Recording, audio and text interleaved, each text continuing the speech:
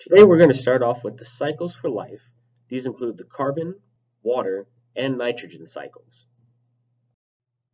Our agenda for this is going to be the sun, the carbon cycle, looking at photosynthesis and cellular respiration, the nitrogen cycle, focusing on soil, and the water cycle.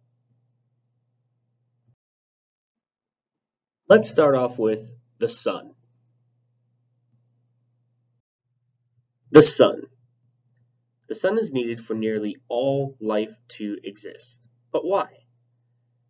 It is the main power source of the water/hydrologic cycle and the carbon cycle, photosynthesis, meaning cellular respiration cannot occur without the sun playing a part.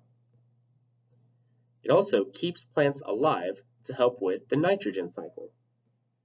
Our key point here is the sun is the ultimate source for Earth's life. Moving on, here we are about to start the carbon cycle. The carbon cycle. Carbon is the building block for the matter that makes up the bodies of all living things. Carbon is in everything. Producers take in carbon dioxide from the atmosphere during photosynthesis. Then consumers obtain energy from these molecules by breaking them down into simpler molecules through the process called cellular respiration.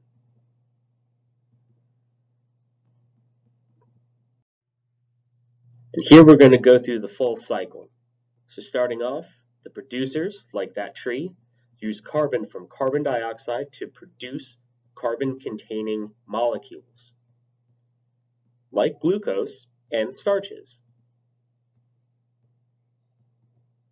Then this glucose is taken in by the consumers, who then break down that glucose during cellular respiration. Consumers then release water and carbon dioxide to repeat the carbon cycle and energy cycle we learned last unit.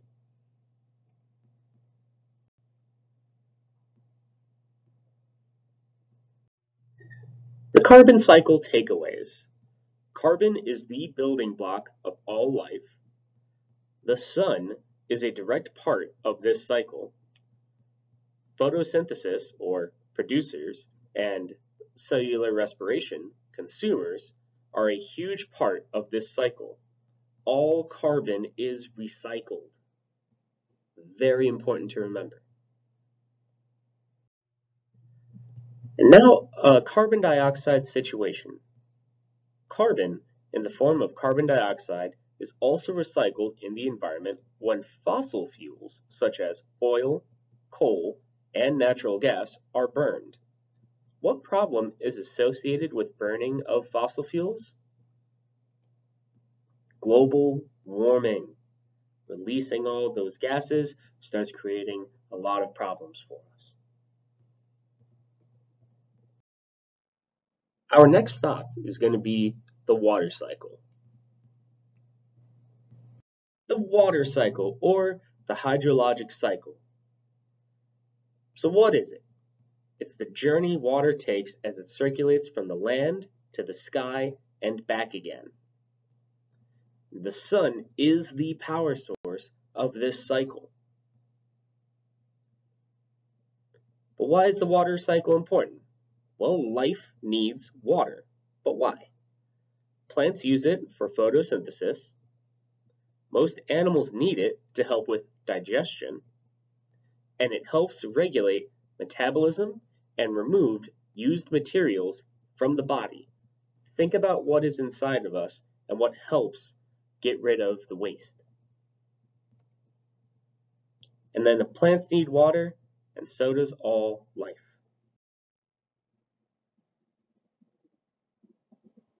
The water cycle takeaways. All life needs water. The sun is the power source for this cycle, once again, and water helps all other cycles either directly or indirectly. and all water is recycled.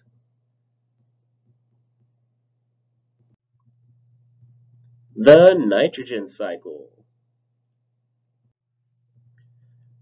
The nitrogen cycle. Just the facts, Mr. B, just the facts. Nitrogen is a building block in the matter that makes up living things, such as proteins. All amino acids have nitrogen. Air is mostly nitrogen. 78% of what we breathe is nitrogen. But most organisms cannot use nitrogen gas that's in the air. Nitrogen gas is called free nitrogen because it is not combined with other kinds of atoms. Most organisms can use nitrogen only when it has been fixed or combined with other elements to form nitrogen compounds.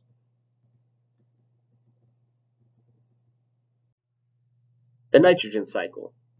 Fixation of nitrogen. We start with our free nitrogen and a bacteria. Their interaction creates ammonia. That ammonia is then interacted with another bacteria that is broken down and changed into a nitrite. Finally, this last bacteria has one of the most important jobs and turns that nitrite into a nitrate. And nitrates help create amino acids. So now plants can use it. Here we're going to look at the next steps. So plants will create amino acids. Then the animals or consumers eat those plants or each other to get nitrogen. The nitrogen is returned when plants and animals die or from waste, releasing ammonium. The decomposers, or fungi and bacteria, change ammonium ions into nitrates and nitrites. This is nitrification. Another type of bacteria breaks down nitrogen completely, which is denitrification, into N2, or free nitrogen, and this is released back into the air. Some takeaways of the nitrogen cycle. Nitrogen is a building block for life with proteins and amino acids. Free nitrogen is not combined with other kinds of atoms. Most plants and animals can only use fixed nitrogen. Bacteria is the most important part of this cycle. I cannot stress that enough. Without bacteria, this cycle does not work. And the sun still plays a part in this cycle because plants need the sun to live. And please check out the animation of the nitrogen cycle to further understand how this process works.